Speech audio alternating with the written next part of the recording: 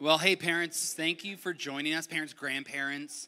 We're so glad that you're with us tonight. My name is Matt McDermott. I'm one of the student ministers here, and this is Lake Slaybach. He's our family discipleship director. We're going to be talking tonight as a whole about navigating cultural chaos. But before we do that, I just want to pray for our time together. And I know that a lot of people come in here. I just want to let you know, like Lake and I, we were talking about this week. It's like, Lake and I are in the thick of parenting, and you're like, oh, man, you must be experts. Well, no, my oldest is just about to turn 7. And so, and Lake and I both have kids that are younger than 1 year old. And so we, as much as we are in the thick of it, Lake and I also, we just have a heart for teenagers, middle schoolers, kids of all ages. And so it's our heart that you know that we don't want to be teaching at you. We want to be like parents helping each other to have our kids know Jesus. And so I want to pray to that end. And I want you to know that there will be time at your table that you'll get to talk about things that you've heard. And then, we just want to dive into these topics with the Lord laid on our hearts. So would you join me in praying as we begin our evening? God, thank you that you are creator, sovereign over all things. And that when it comes to the chaos that we are experiencing today, that is not a result of you. You are a God that brings order from chaos. And it is the result of sin that we find ourselves in a world that looks very different than the first 2 chapters of Genesis.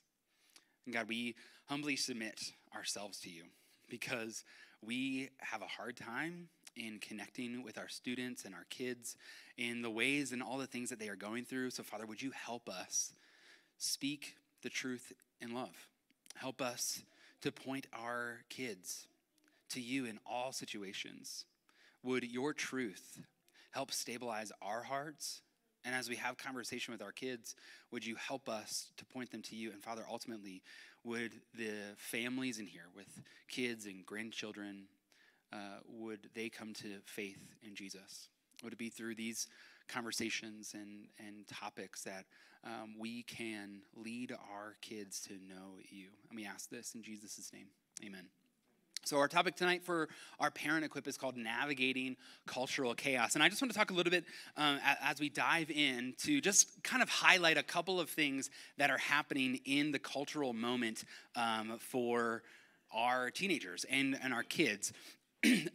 Let us just acknowledge what Scripture says is true, though. Let's just first say this. Ecclesiastes 1:9 says this: "What has been is what will be, and what has been done is what will be done. There is nothing new under the sun."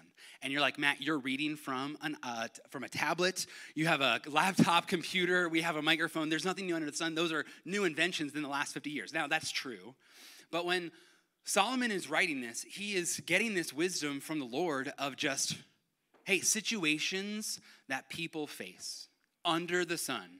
Technology might be new, and Solomon created and made some new technology, but nothing that the Lord God has created is brand new to people. There are similar things that are common throughout the ages that are true about situations. The teenage cultural landscape in America is rapidly evolving due to unprecedented technology access, shifting social norms, and changing expectations from society, schools, and parents. And yet, what Scripture says is true. There's nothing new. Things are evolving rapidly, going quickly, and yet there's nothing new under the sun. There are common truths that are true to Solomon's day that are true till now. This environment offers then opportunities for advancement, but also presents challenges that affects teenagers' mental health, identity formation, social interactions, and worldview. So here are a couple things that our teenagers are facing in this cultural moment digitally. This generation is characterized by its deep immersion of its digital world. Today's teenagers, known as digital natives, they have grown up alongside smartphones, social media, and constant internet access. Platforms such as Instagram, TikTok, and Snapchat play a central role in their lives today, serving as a space for content creation, consumption, and sharing. And while these platforms do provide creative opportunities and enablement for teenagers to connect, they also contribute to a culture of comparison, seeking superficial validation, and heightened anxiety. Social media often are curated to showcase life's best aspects, can make teenagers feel inadequate when comparing themselves to others. They see what other people are doing and they feel inadequate themselves. They feel the pressure to uphold a specific image or participate in trends that can then lead to feeling disconnected from their true selves. For many teenagers, platforms like YouTube and TikTok, they allow themselves to learn from different matters of faith and social justice, environmentalism, and mental health in other ways that previous generations just didn't know. Before the internet, there was a connectivity that we didn't know that we could experience in life. And so it's access to different thought and different ways that we can learn. And so this combination of intense connectivity and a growing awareness of social issues that arise in teenagers reflects the complexities of living in a digital age, but also mentally. The rise in mental health issues among teenagers is a major concern. Pressure to succeed academically, socially, and even online has led to high rates of anxiety and depression. The pandemic also worsened things. Before the pandemic, the rate at which kids were going into the ER was kind of relatively low, but as the pandemic spiked in March of 2020 and then afterwards, the rates of kids that needed to have some connection to a medical provider increased, including in the ER, and it was just making things worse for people. It's good that teenagers are more aware of their mental health, yes, but it often comes with a lack of adequate support. The stigma around seeking help is diminishing, and more teens are open about attending therapy and using mental health apps, which is great, but it reflects a culture shift where emotional being is given more weight despite increasing teenage demands. Teenagers today are growing up in a society that increasingly recognizes the fluidity of identity. Teens are asking themselves this question, who am I? And then looking in platforms and other opportunities to find out the answer to that question. They are answering that question revolving their gender, their sexuality, their personal identity, and more. Plus, they're looking at their digital world and seeing a variety of accepted identities more than ever. And as such, the cultural moment that our teenagers find ourselves in is marked by both progress and also tension in how identity is understood and expressed. And then also socially. The impact of technology on the way teenagers socialize has been profound. Unlike previous generations, today's teenagers largely rely on screens for interaction rather than face-to-face communication. The difficulty that students have coming in on student night for small group or just even in schools to have a face-to-face conversation is so challenging, right? It's like, I don't know anyone. Well, because you have a difficult time speaking face-to-face and even getting to know someone's name, even though they're at the same place, the same week, day of the week, every week, and it's hard to connect. This shift has significantly affected their communication skills, their emotional intelligence, and their ability to form deep, meaningful relationships. Many teenagers find it challenging to communicate in person and often feel more at ease expressing themselves through text messages or social media. This has led to some would describe as empathy deficits, suggesting that teens may struggle to understand the emotions of others due to a lack of richness in their primary mode of communication. And yet, you have been called to parent in this age, in an age where digitally you might feel behind, socially you might see that your kid is lacking, even mentally you might not know how to connect with your kid's mental health. Ephesians 2:10 says this, "For we are his workmanship, created in Christ Jesus for good works, which God prepared ahead of time for us to do." When I consider this passage as Christians, I often think of like the opportunity that is in front of us. You know who created that opportunity for us? Ephesians 2:10 says it's God. God prepared ahead of time for you to live in this culturally chaotic world. Not because you're great, but in some way, it's because of your inadequacy that God has prepared today for you to rely upon him. God has prepared this cultural moment for you to parent in, to say, hey, I am here for you and I'm going to equip you for this cultural moment. God created this moment for good works, and you as a parent should walk in them because God loves you and he is for you. And if you feel the weight of all of this, Ephesians 2:18 says that through Christ, we both have access to the Father, meaning that because this is true, God prepared good works for us to walk in. Because we are in Christ, we have access to the Father to help us through these times. and we're going to hear from Lake in just a few minutes, is the truth that is found in Scripture, the access that we have to the Father and the Spirit that is enabling all of this is for us today. And it is God telling us, hey, I have prepared this day for you. Today was meant for you, and I'm going to prepare you for it. Paul goes on to say this in Ephesians chapter 4. And he's talking about the church, but I'll connect this to parenting. And God himself, gave some to be apostles, some prophets, some evangelists, some pastors and teachers to equip the saints for the work of ministry, to build up the body of Christ until we have all reached unity in the faith and in the knowledge of God's Son, growing into maturity with a stature measured by Christ's fullness. This could ultimately say, in connection to parents, that God gave kids parents. God gave kids parents to equip the kids for life. All of life is ministry. And for Christians, we connect our faith into saying, hey, the life that we live is all of it is ministry. And so God gave kids parents to build them up to know Jesus until they have reached unity in the faith with all of us. Knowledge of God's Son, growing in maturity with a stature measured by Christ's fullness. He goes on to say this.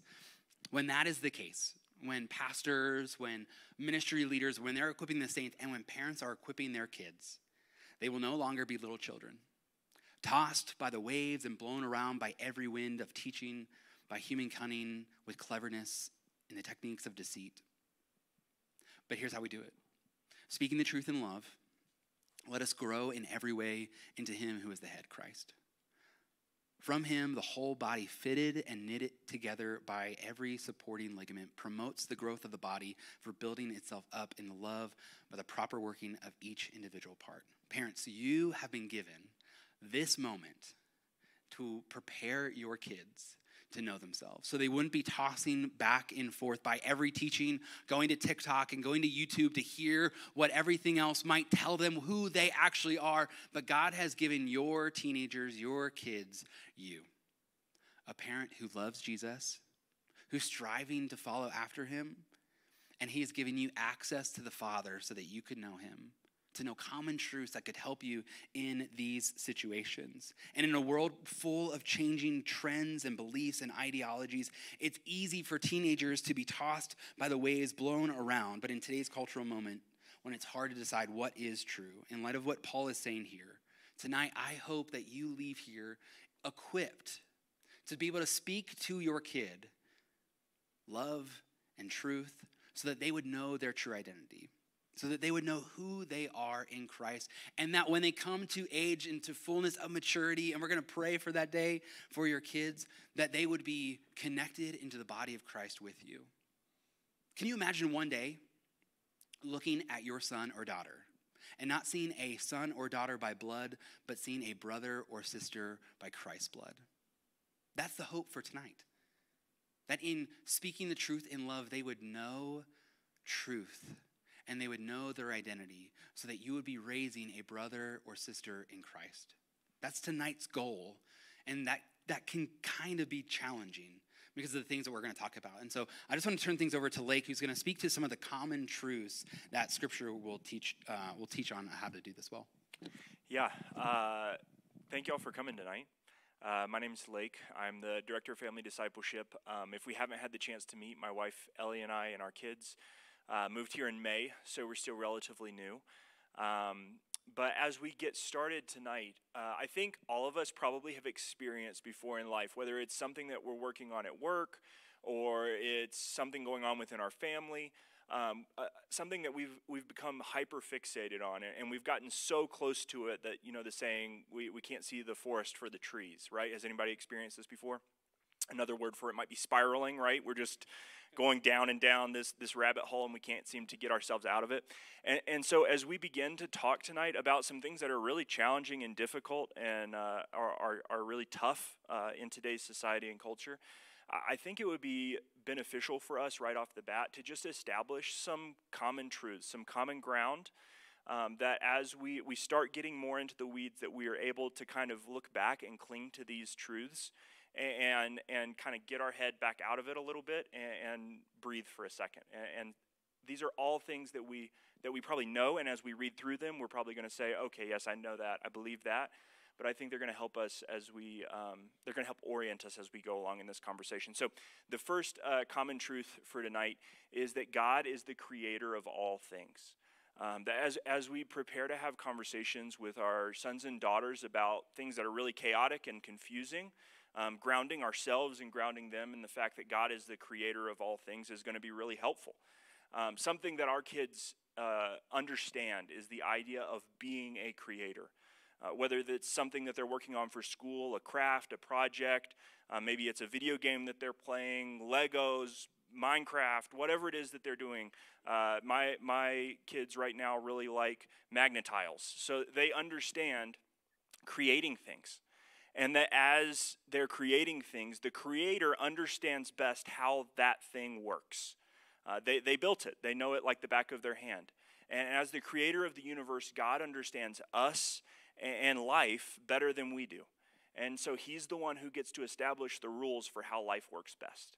And so I think that language, communicating with our kids when people are going against God's design, against the rules that he's set up for how creation should function, is going to be language that they're able to at least somewhat resonate with and will help orient us in that conversation.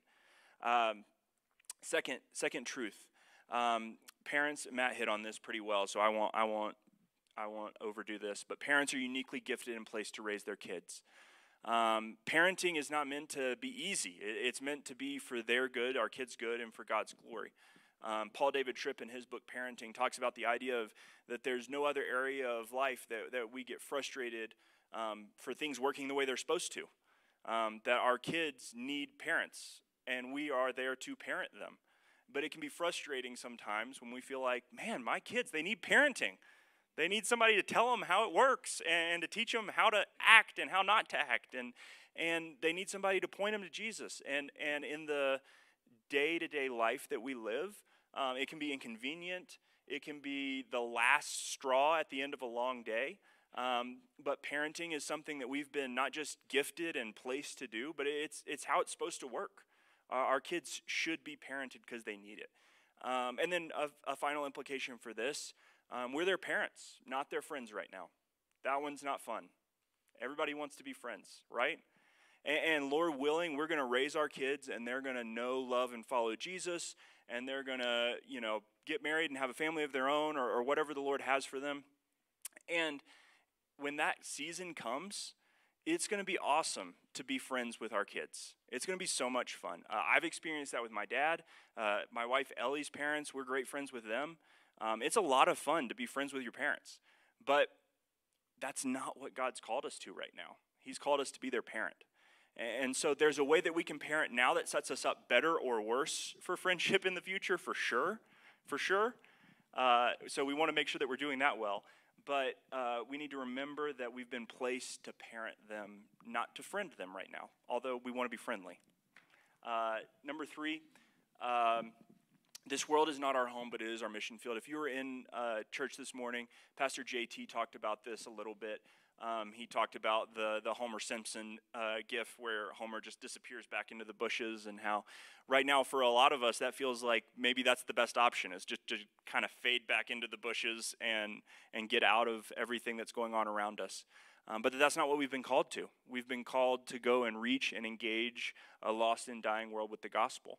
And so I think 2 implications of this is that 1, we can't just withdraw from the mission field. 2, is we need to be ready to accept criticism, ostracization, whatever comes along with our kids communicating truth when it's unpopular. When our kids, Lord willing, speak up and speak out for what is true and what is right and for Jesus Christ, we have to be ready to accept the consequences of that without apologizing, without reprimanding them so that somebody else sees, so that we're off the hook. Whatever that looks like, we have to be ready to step up, because we've been created as their parents and gifted to step up for them in a world that's our mission field. Number 4, salvation belongs to the Lord. This one should be a little bit of a deep breath, right? Like our kids' salvation is in the hands of Christ alone. We don't have the power to save our kids. to convince them to be saved. We don't have the power to save their friends. We have the power to be faithful and to pray and to trust that the Holy Spirit will be active in their lives. We have the power to teach them God's word as best we can, and so that word will take root in their hearts and minds and will one day bear fruit. We have the power to do what we can do. And then we can take a deep breath and know that their good choices, their bad choices are not on us. It also means that we should not be in the business of writing people off that God may not have written off either. So as we're interacting with culture and with people that are outside of our families, the easy thing to do would be to look at our sons and daughters and say, well, they're crazy, that's nuts, we're not going to talk about that. That would be the easy thing. But the right thing is to say, well, how about we pray with them or pray for them and continue to try and be their friend. So that's number 4. Number 5, parenting's done over the course of a lifetime, but each conversation matters. I think there's kind of two ends of the spectrum on this. That on the one side, we can be tempted to throw our hands up and just kind of say, like, we'll get to that later. That's a lot to deal with right now. In the words of my dad growing up, like, I don't want to get into all that. He would say that a lot.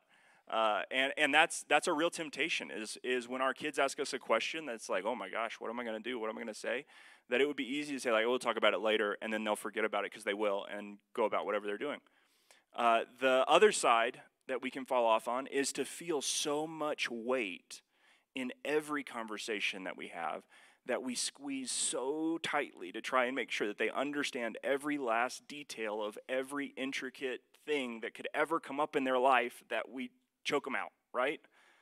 And so as we're having these conversations, we need to remember that parenting is done over the course of a lifetime. So yes, if today's conversation wasn't great, there will be a conversation tomorrow, and there will be one next week and the week after that. But also, we shouldn't just wait until they're 17 or 18 or 19 or 20 or however old they are and then say, okay, well, now that they're really leaving the house, we need to get them ready in this next 6 months. We have to take advantage of the time that we've been given, starting today, and do the most we can with it while also not being so tight-fisted that we squeeze the life out of them. All right, number 6, last one, I promise. Parenting is sinners leading other sinners made in the image of God to know the Lord as they know the Lord. There's a lot of people have said this a lot of different ways.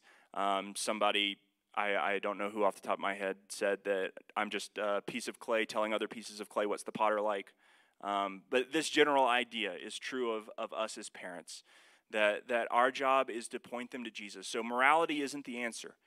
There's a way that we teach our kids everything that they need to know about homosexuality and transgenderism, about technology, about what it means to be pro-life or pro-choice, about all of these other things. That we can teach them everything they need to know, and they can be really good and could get 100 on a test about that stuff, but they don't know Jesus, and morality kills them just as quickly as sin does. There's a way that we can be so focused on their morality and leave Jesus out of it, and in the end, that way leads to death just as quickly. And so we as parents, while we are having hard conversations, and yes, we are telling them this is right, this is wrong, we are showing them morality, we are showing them Jesus just as much, if not more. And then that also means that we speak with kindness, humility, and gentleness. When we're speaking with them, when we're interacting with whoever it might be that we're interacting with, a teammate, a coach, a parent, a teacher, that we want to do that with kindness and in a way that Jesus would do it. And so as we have a couple examples, a couple case studies that we're going to walk through of different situations that might arise. And I just want these to be some common truths. Each of these applies to all of the things we're about to talk about. So every time that we come up with one of these case studies, I could say, all right, 1, 2, 3, 4, 5, 6, and they all work. So we're not going to do that, but I think they're going to be some good groundwork for us and help us have something to fall back on. Yeah, so we wanted to talk about case studies in the way that it's like we don't want to just provide you the answers. That's not what parenting is. Parenting isn't just like, hey, we're going to get this to them. We want to apply the common truths that these are to these situations and ultimately speak to where Scripture kind of leads us to finding these truths. So I just want to cover all the common truths again, just that you know where we're going through. So number 1, God is the creator of all things. Number 2, parents are uniquely gifted and placed to raise their children. Number 3, this world is not our home, but is our mission field. Number 4, salvation belongs to the Lord. Number 5, parenting is done over the course of a lifetime, but each conversation matters. Parenting, number 6, is sinners leading other sinners made in the image of God to know the Lord as they know the Lord.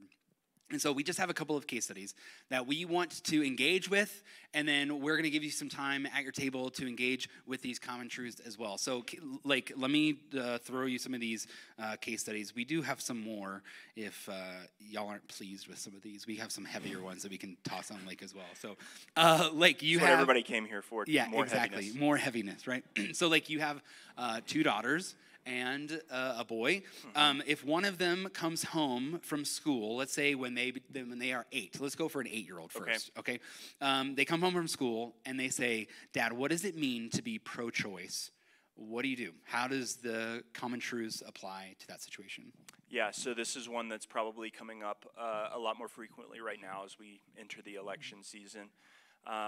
What does it mean to be pro-choice? I think like I said, all of the common truths apply to all of them. But the 2 that come to mind first and foremost are that God's the creator of all things. So when we're talking about what is life, what is in a mama's womb, we need to be talking about who is creating that. And if that person is creating it, then they set up the rules about what that is and what that isn't.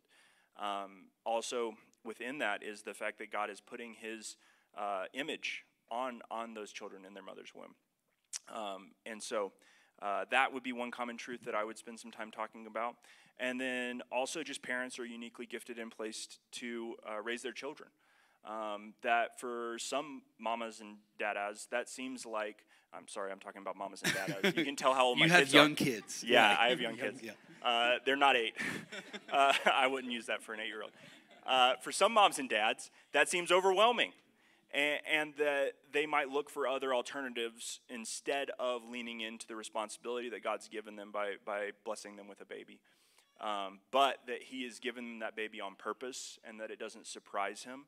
And that there is a unique way that if they lean into the calling that God's placed on them, that he's created them just like he's created their child for them to raise them. Yeah, so now let's say little Luke, which is one of his, I called Luke is my kid. I was going to say Lake, little Lake, one of your kids.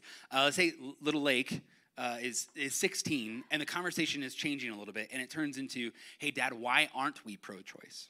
Can I ask you that question? Again, we did not prepare for that question. I just want to let you know. But hey, Dad, why aren't we pro-choice? Yeah, as Christians? I think leaning a lot into the creation thing. One of the other things that quote that I pulled from the book about human dignity. Human dignity supplies Christians with the ability to amicably disagree while respecting the value of all persons. So with that was from What Do I Say When, which is on the back table, and a lot of this conversation is based on this book that Matt and I have read. We should have probably said that before right now. No, this is all us. Like, no, this is a lot of Andrew and Christian Walker. I would lean into that human dignity, that the human dignity that allows you and your classmates to have this conversation without it turning into a fist fight, hopefully, is the same dignity that God's placing on that child in its mother's womb. And so if the argument goes that the mother should have a choice, then the mom and the child are equally valuable. And so then the question becomes, can that child choose for themselves? And the answer to that is no, because they're in their mother's womb. And we would have a longer conversation about what it means to protect those who can't protect themselves, to be a voice for the voiceless. Yeah, I think the increase value, dignity, worth conversation that they're image bearers is the primary thing that we should go after in these types of conversations. The reason why we deny ourselves the things of our actions and we make life not easy for us, and because we value other people and we know that they're made in the image of God, and so we want to support and love and care for people who can't value and love themselves and who are unprotected. And so we are valuing that to say that person is made in the image of God. And so even if they don't bring any value to the table, we want to honor them not because of I'm a great person, but because God who made them has his image upon them. And so we're going to increase that value. And so, yeah, I think the conversation always has to begin with, even if they're 8 or 15, it always begins with they're made in the image of God. God has placed value, dignity, and worth over that person. And even you, as an image bearer, you don't get to deny the image bearing of someone else, right? We have to honor the Lord in doing that. All right, next one. You're in a public place as a family, and you see a homosexual couple.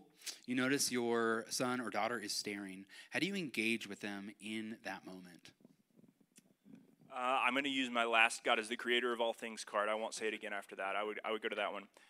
Also, the world's not our home, but it is our mission field. So we're going to see things in this world that are going to make us uncomfortable, that we're going to recognize this is not what's right.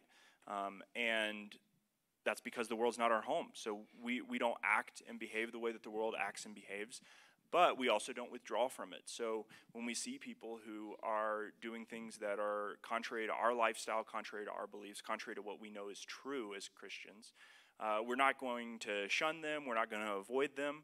We're going to be winsome. We're going to be friendly. We're going to be kind. There's a really good book by a lady named Rosaria Butterfield called The Gospel Comes with a House Key. If you're not familiar with Rosaria Butterfield, she has a really radical story of being won to Christ out of a homosexual lifestyle, and it's a really great book. And so we're going to engage these people because they are our mission field, just like the whole world is our mission field. And then also parenting as sinners, leading other sinners made in the image of God to know the Lord like they know the Lord. So we want to do this with grace, with charity. We want to be kind. And we also want to emphasize to our kids that once again, it's not morality. It's not that if they stop being homosexual, then they will have eternal life. That's not the gospel. The gospel is that if they turn to Christ, repent of their sins, and believe, then they will have eternal life. And so it's not a slight change in their morality that's going to save them. It's a complete 180 and belief in Christ. Yeah, had this happened to me in my own household when my son, we were engaging with our neighbor, and part of the conversation was, hey, we as people are sinners, and he knows that because he comes to church here. He recognizes that he's a sinner, and it's hard for him to understand that other people are sinners as well. And so he thinks his dad is perfect, and I had to remind him, no, I need Jesus, just like you need Jesus, just like they need Jesus, which is Paul's words in 1 Corinthians 6. He says, do you not know that the unrighteous will not inherit the kingdom of God? Do not be deceived. Sexually immoral people, idolaters, adulterers, thieves, greedy people, drunkards, verbally abusive people, or swindlers will not inherit God's kingdom, which is Lake's point, but such were some of you, right? But you were washed. That's the thing. It's not because you changed and made yourself morally better. It's because you came to know Jesus. And so as we have these conversations too, I have to recognize that, hey, they need Jesus just like I need Jesus. Like just because we're Christians and we don't act in that way does not make us superior in any way. You need Jesus just like they need Jesus. And so when I tell him, because he's a believer, when I tell him, hey, the gospel that you know is the gospel that they need to know, it becomes the world is our mission field. It becomes, we can pray for our neighbor. We can pray for our friend to say, I want them to know Jesus just like I know Jesus. It's just a slight turn in the conversation that we need to begin to lean into. Anything else you want to add? Yeah, one other thing, another quote from the book that I thought was really good, that on the topic of sexuality, they said, Christians believe God's plan for sexuality is not arbitrary or restrictive. They went on to say biblical sexuality is the only path that leads to true personal and cultural flourishing. And so I think on the flip side of this, while we could spend a lot of time explaining to our kids what sexuality is not, I also think there's a place for us as parents to, in an age-appropriate way, paint a picture of what biblical sexuality is and what that looks like. There's another old quote. I'm using quotes. I don't know the people that said them, but you said them. Like, yeah, no, I didn't say them. But it says like, how do you teach men? How do you get men to build a boat? Does anybody know this one? How do you get men to build a boat? You teach them to long for the sea. Like if you want the sea, you're going to build a boat because you want to get out there on it, right? And so I think that there's a way that we can teach our kids about sexuality that's like no, no, no, no, no, no, no, no, no. And there's definitely times that no needs to be said. But there's also a way that as they grow and mature and it becomes more and more appropriate for us to do so, given their age, for us to paint a picture of what sexuality should look like and that it's not arbitrary or restrictive, that it's to be enjoyed within the confines of marriage. Yeah, and for teenagers, this doesn't happen quite as often in public or in your van rides or car rides or whatever, but teenagers can speak demeaning of people. I'm not sure if you know this about teenagers. They can speak down on people. And so one of the things that we do in students is when there is like degrading talk, when people call one another gay or they make any demeaning kind of speech to another person, we call it out.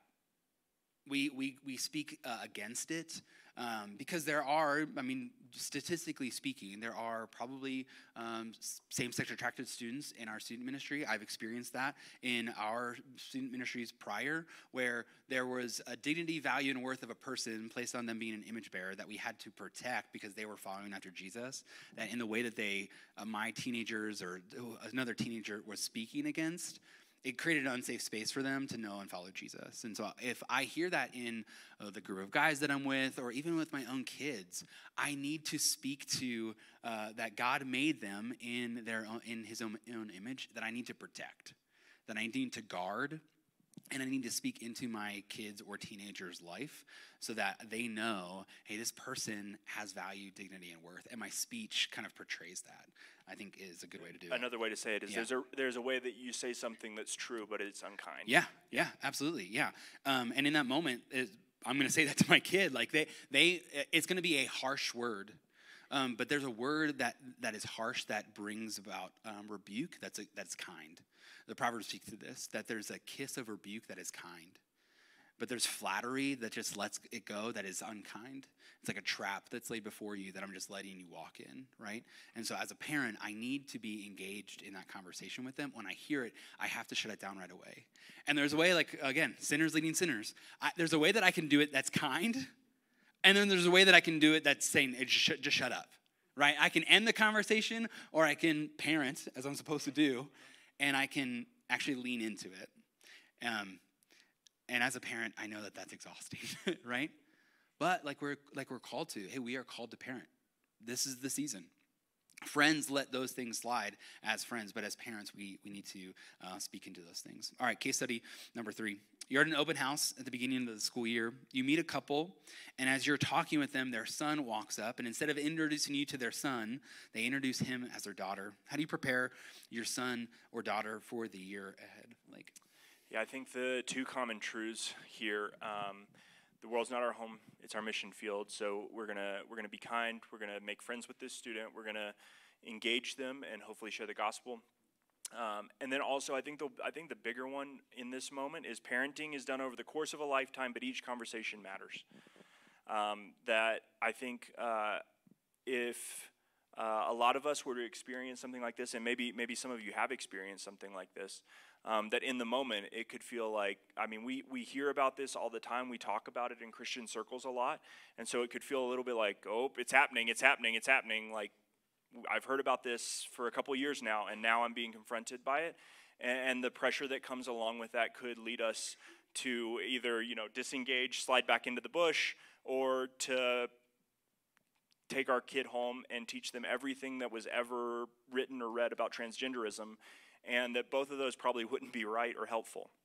And so I think beginning that conversation with our child about what is true, what is not true, but also coaching them in how to be friends with somebody that we disagree with because of human dignity and value and worth, and then hopefully winning them over with the gospel over time. Yeah, I think the over time part really matters. How many of you have kids that are under 10?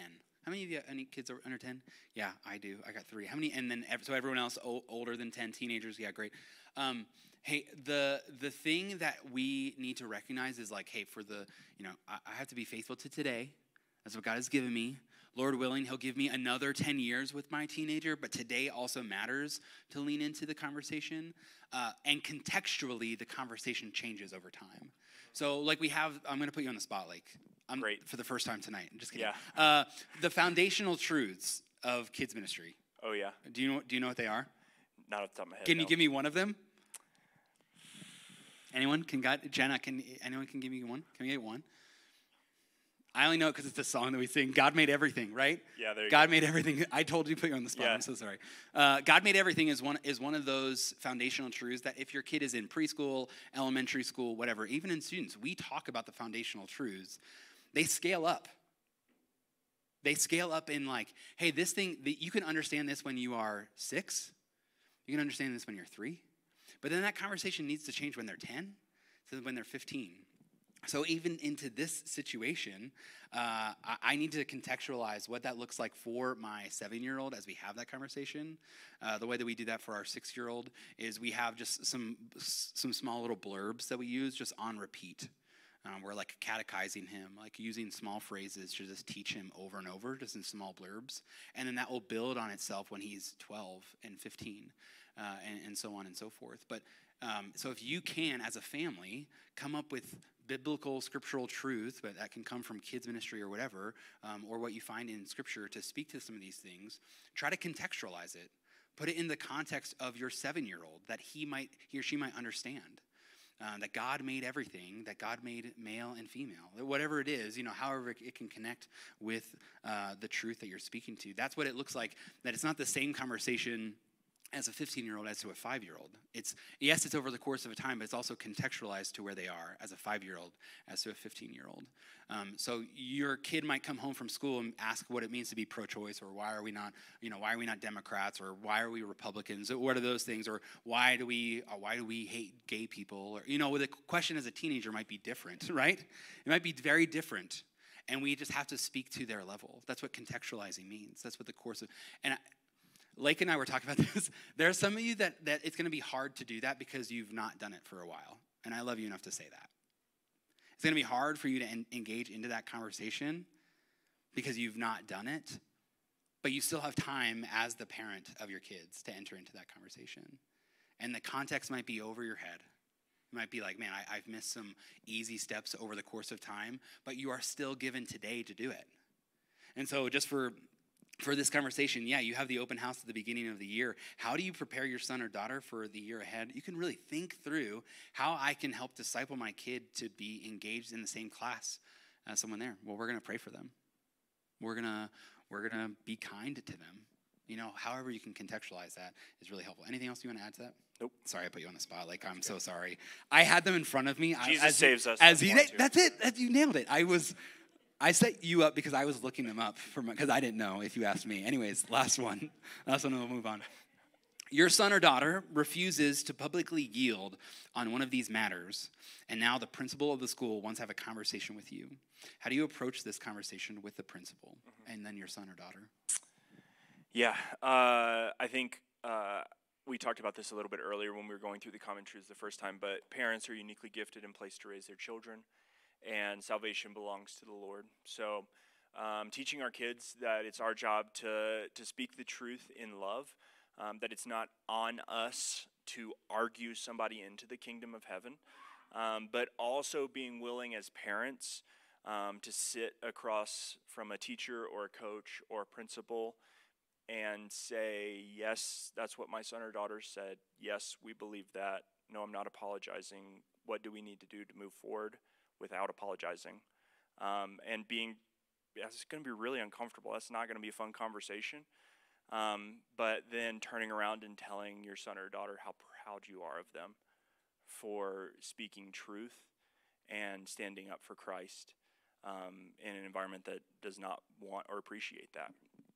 I think one of the most damaging things we could do for our kids is for them to speak truth in a public space and then us apologize for it in front of them or behind their back to try and get out of an uncomfortable social situation.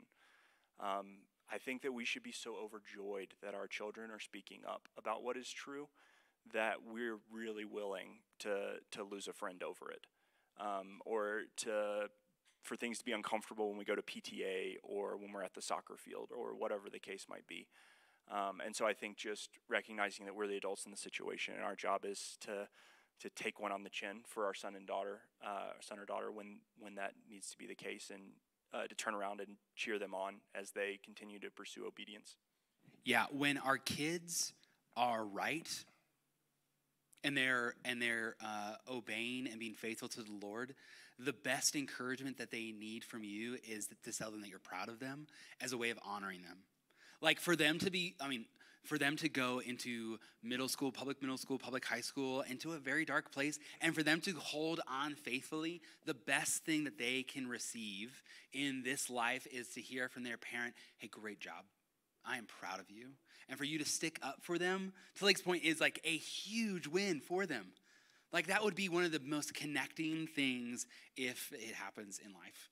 If faithfully they are being faithful to Jesus in a very dark place and they are being torn down by it, and you look at them in the eye and say, I'm proud of you. I am proud of you, and Jesus is too. Because you are being faithful to him. That is exactly what they need to hear. And for you to, in a loving way, honor the principal, but also honor your kid who's being faithful to Jesus.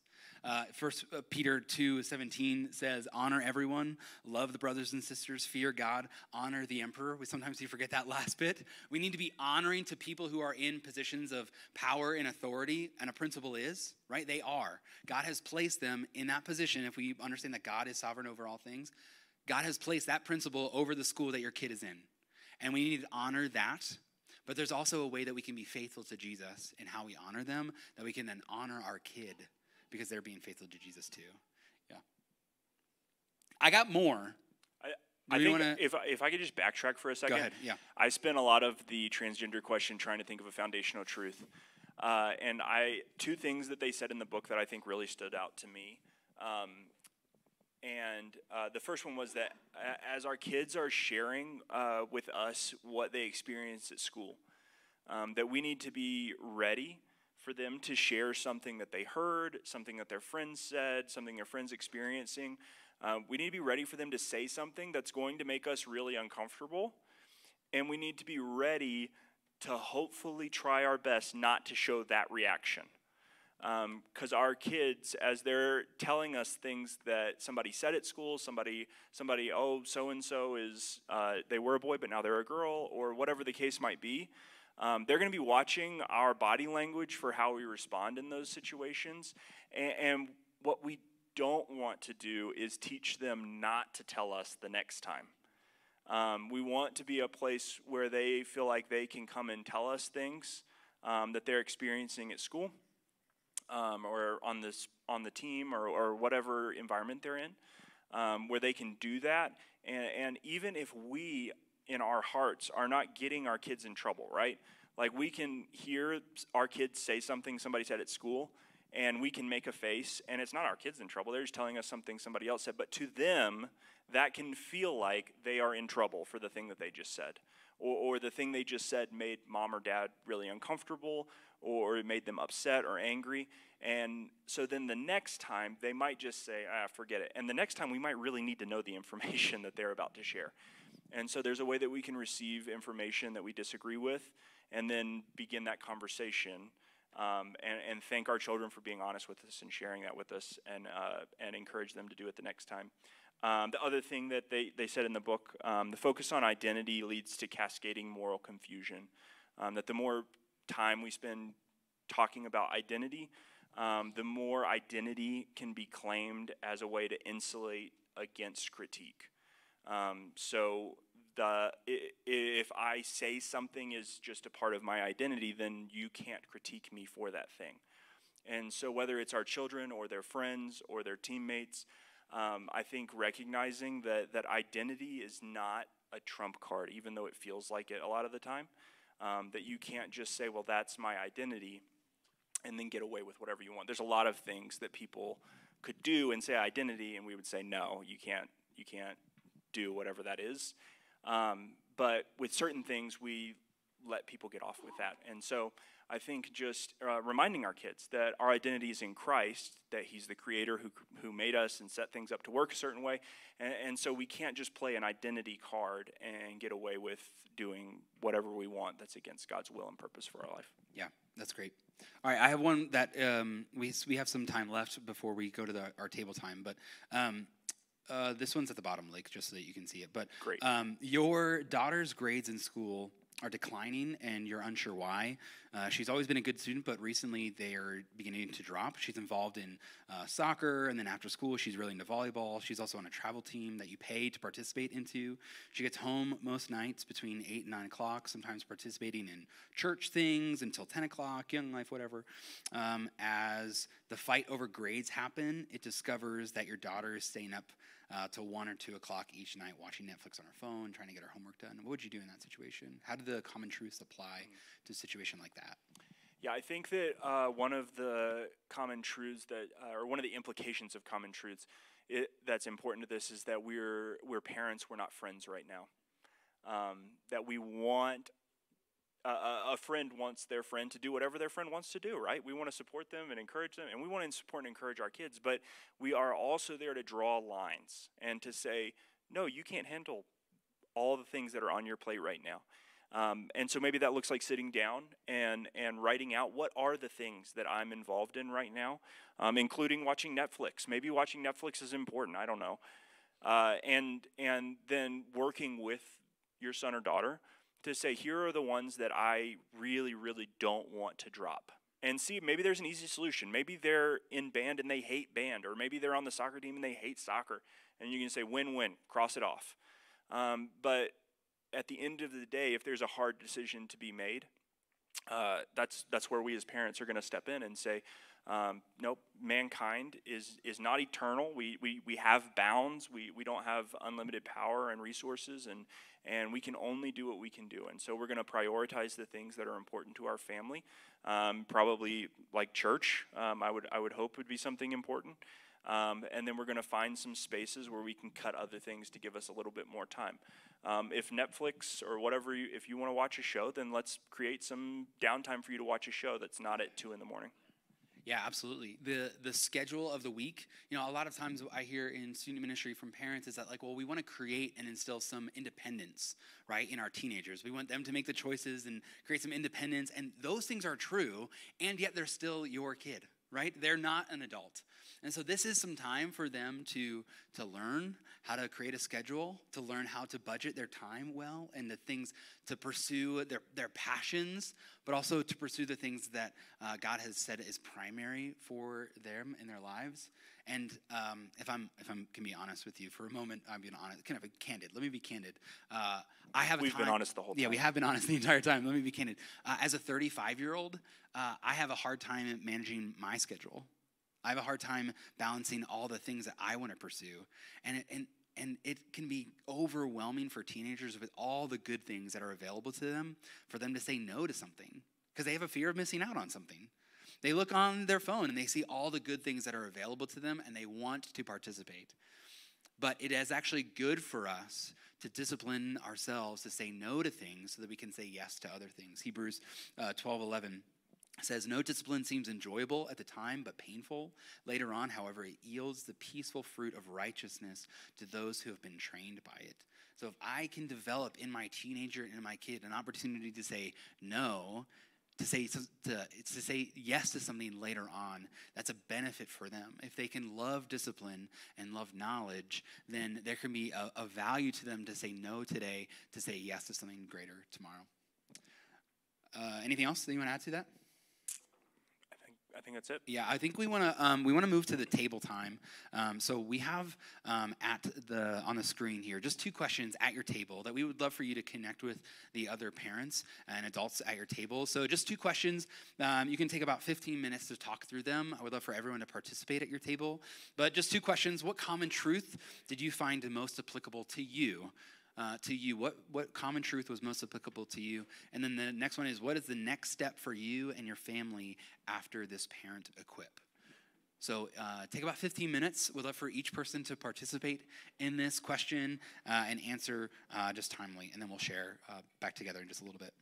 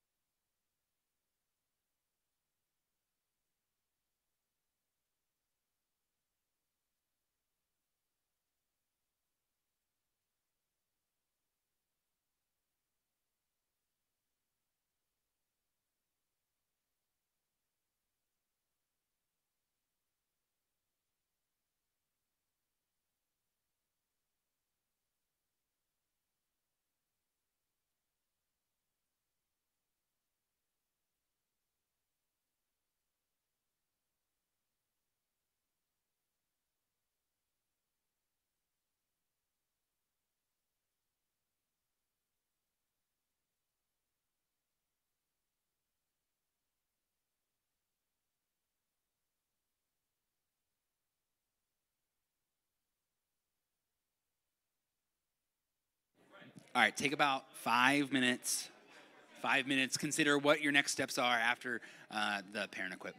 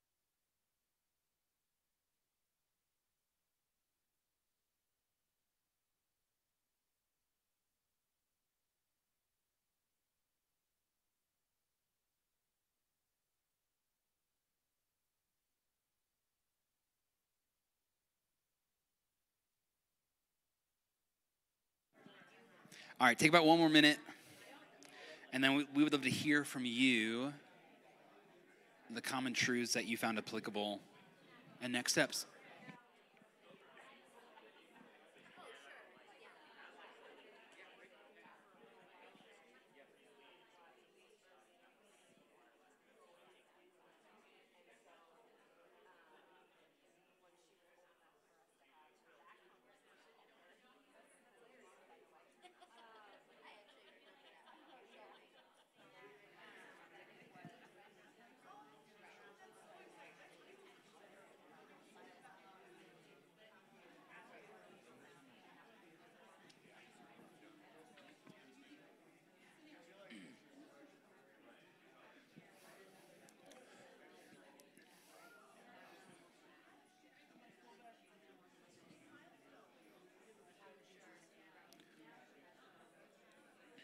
Okay, what common truth did you find most applicable? We'd love to hear from you on this one. What common truth?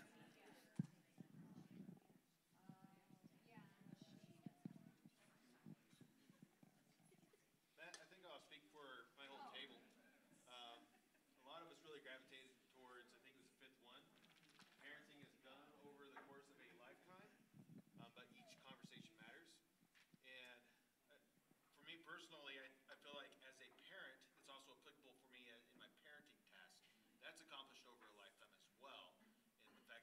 come here in one night doesn't make us any kind of better parent. I mean, I would hope it makes us a little bit better parents, but just one event's not going to make us rock star parents. It's the collective lifetime of trying to strive to be that better parent that makes us better parents. Yeah, that's absolutely right. Yeah. Thanks for sharing that.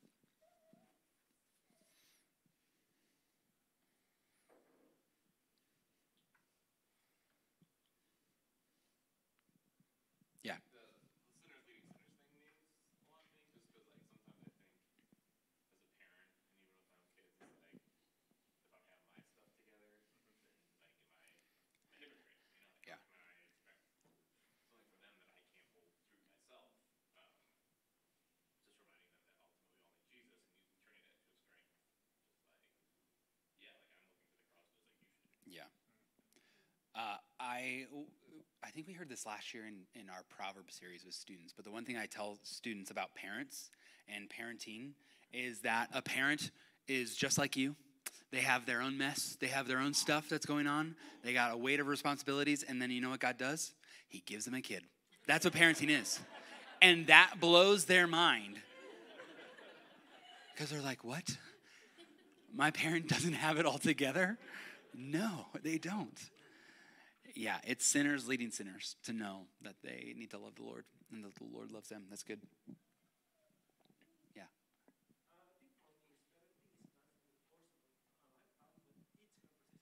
Yeah. Because like my son now, he's starting to ask that, is Jesus a human? Why is he die? Yeah. Because if I need to sure what I answer to him, because it will be he stand out about Jesus. Yeah. So I believe every conversation matters with him. Yeah. Absolutely. When Lake was talking about, the kid, trying to wring out every conversation to be the deepest one, I think about my spiritual conversations with my kids. And my oldest son, Jack, is a first grader. He will oftentimes look at me at the end of the conversation. This is how I know the conversation is over. He goes, "Hey, Dad, can we stop right now? Can we be done?" like, yes. Yes, we can, Jack. Yeah, we can be done. And then I remind myself that it's not all this one conversation, right? It's good that I'm engaging in the conversation today, and it can be done. Yeah. Thanks, Jack. What else?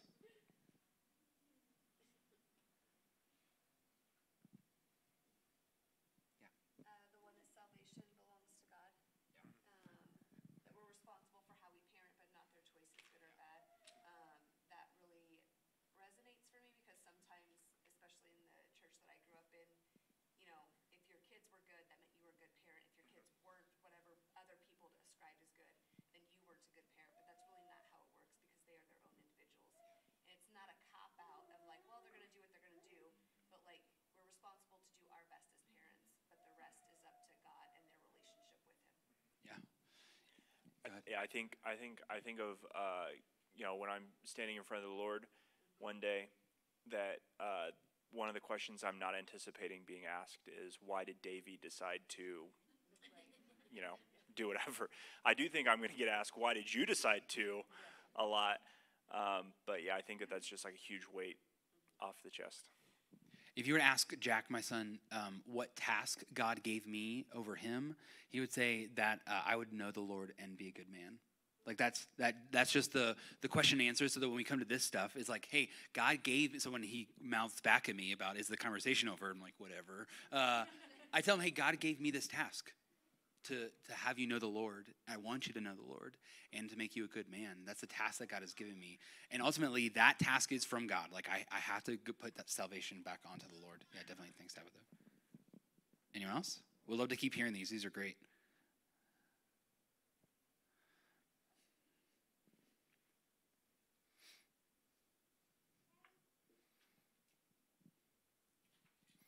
All right, Lake, as a dad, you were in this Parent Equip with us. Which common truth for you? As you wrote these out and as we were thinking about these, which one kind of was sticking out to you? I think I'll be able to remember one of them this time. Sorry again. Yeah,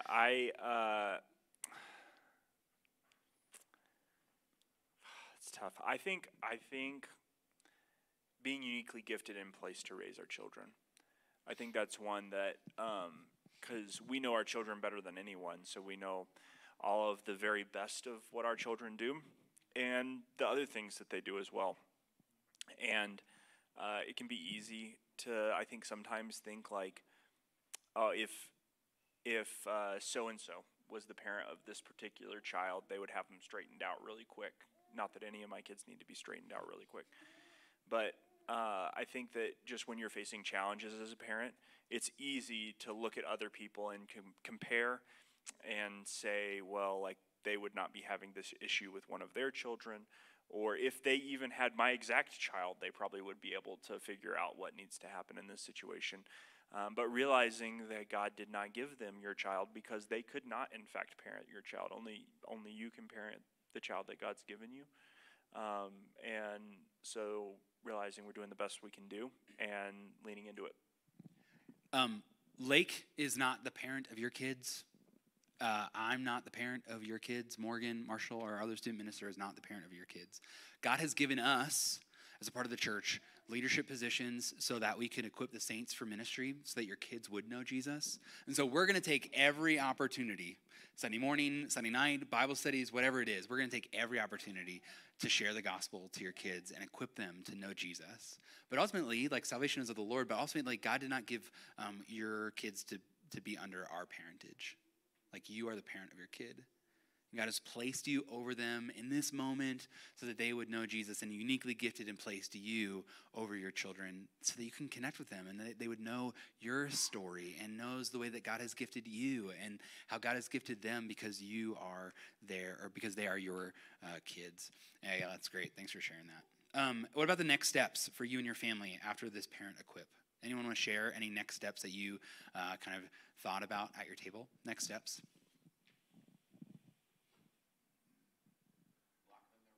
Yeah, great. That's it. I'm so glad someone heard that. That was exactly.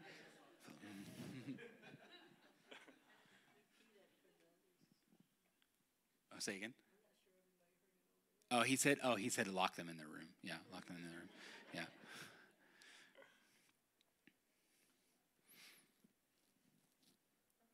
Thanks.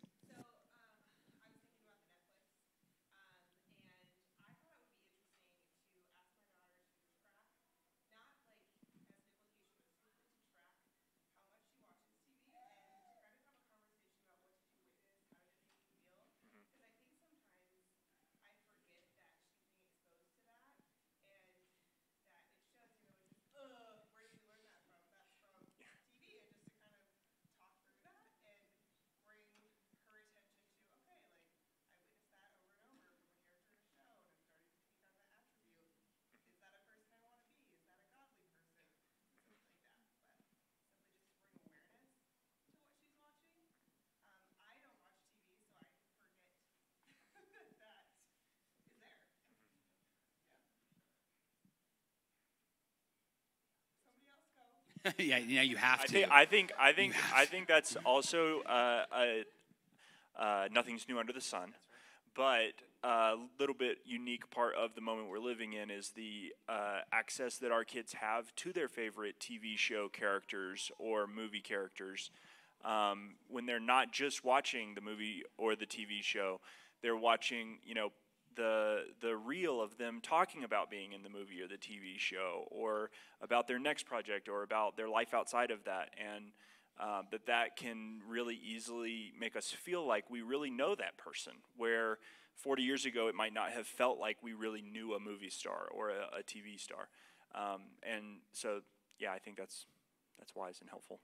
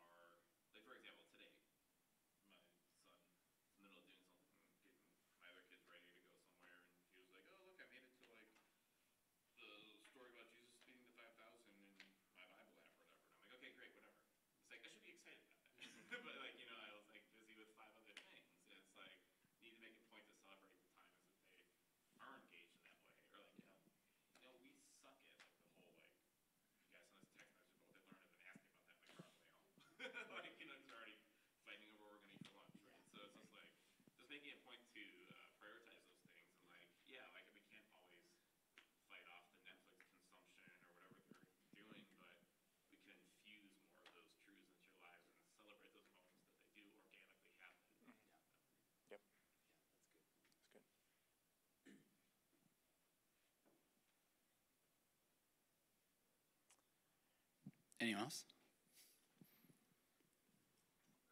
Yeah. I liked your idea about the teenager making their own schedule. We have boys 10 and 8, and we're not that far along, but there are a lot of activities, especially my fifth graders getting into this year. And then the third grader, it's like, they expect to have time to play Fortnite or whatever they play. And it's like, then there's homework.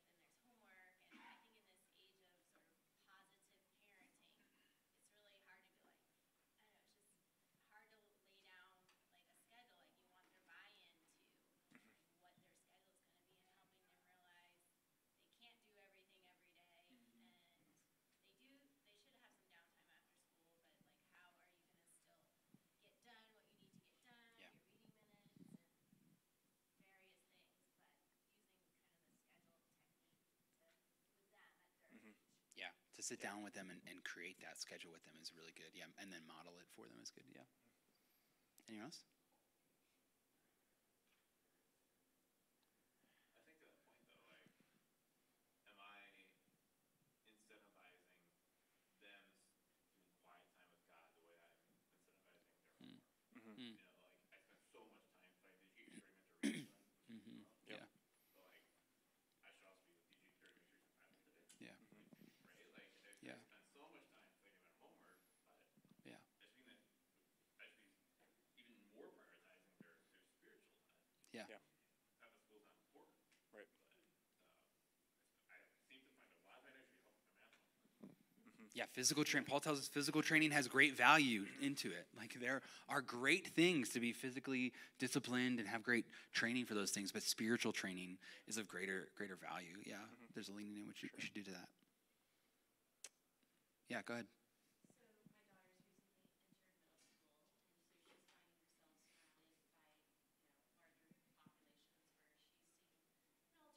she's finding herself surrounded by, larger populations where she's seeing alternative people, and she doesn't necessarily relate to them, but I guess more like outward judgment of just wondering why are all these people expressing themselves this way. And then she also recently had a friend who she'd been friends with in middle school struggling with gender identity, so we've had to go into those conversations. And it's reaffirming just kind of the direction that I'm trying to go to, just trying to be love and light, while also disagreeing from, our family values perspective with Christ. And just, reaffirming to her, like, we can continue praying for this friend, we can show them love, but it's, I don't know, we've really been wrestling with that as a family. Yeah.